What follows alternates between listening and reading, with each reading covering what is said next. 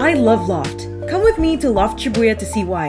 I'll start from the top. On the 6th floor, or Tokyo Zaka culture, they have a lot of cute Japanese finds, and they also feature a lot of different artists from Japan.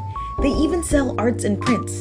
On the 5th floor, Fields and Streets, they have cool camping gear, umbrellas, and luggage. So if you do buy way too much stuff in Japan, you know where to go. On the 4th floor, they have interiors.